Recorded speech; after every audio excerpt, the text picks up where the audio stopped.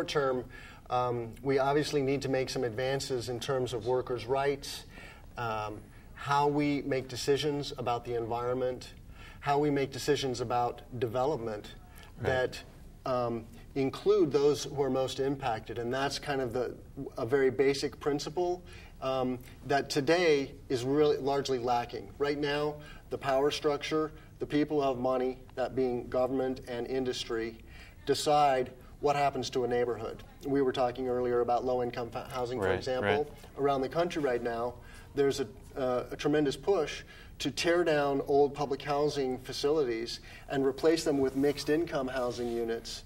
Yep. And some of the housing is for low-income people, but much of the housing is actually for middle and high-income people, and low-income people are getting squeezed out. So this is a response, a grassroots movement saying, we aren't going to take it anymore. We're going to organize, and that's how social change happens. But in our analysis, and when you look at social movements historically, people have to come together and gather information, get organized, and take collective action. So Paul Hawken talks about in his new book, Blessed Unrest, that this is really a movement of movements, that there isn't any single leader in the social justice movement or in the environmental movement like there might have been in the 60s or 70s, that these days, and maybe this is the experiment that the World Social Forum helps bring together, is that it's this networking and supplied by the internet and forms of communication globally that weren't available before, so that people can talk about mass demonstrations or public awareness action committees, marches and things like that, so that you can more quickly and effectively counter some of the land use policies that we're talking about, gentrification, yes, or catch the polluters before the toxic waste sites get to be too high. This is very much what Paul Hawken is talking about. And the beauty of the U.S. Social Forum is the connections between historically disparate movements. So the labor movement has not been collaborating very much historically with the environmental movement, for example.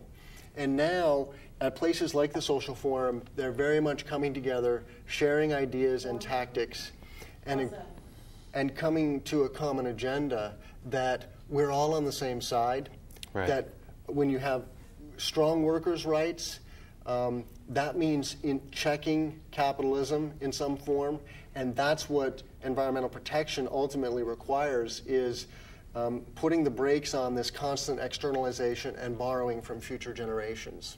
But I'm also encouraged by the response to business in some aspects, that they know that the most productive workers are the happiest workers, and the most productive environments are the environments that are sustainable for the long run. And so you see some of these ideas coming through in the green economy now. And at the Green Festival here in Chicago, there must have been at least 6 or 8 business schools that were offering MBAs in natural capitalism or ecoeconomics, and they're trying to account for these things that have been externalized to such a level that we can't take it anymore, you know. And when people are marginalized to the fringe, they're no longer going to be a good labor force. And so taking care of our society in a sustainable philosophy doesn't have to be a contrast in the end between social justice, environmental externalities, or the economy. That it's a false trade-off in a lot of ways. I would agree for the most part that it is a false trade-off.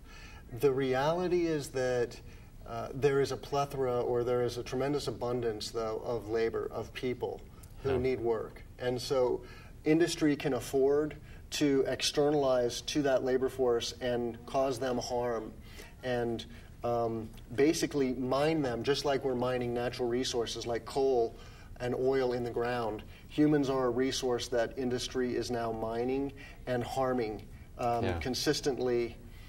And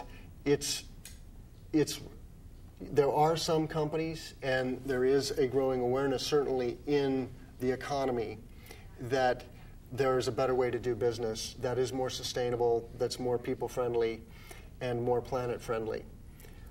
Unfortunately, it's naive to say that this is going to come about purely by market forces. Yeah. There's just no good ecological or scientific basis to that theory. that basically trickle-down economics, right? That if you build we a strong, all survive on a trickle. if you build a strong economy, that will rise, that will float all boats. And what it has done instead, it is completely stratified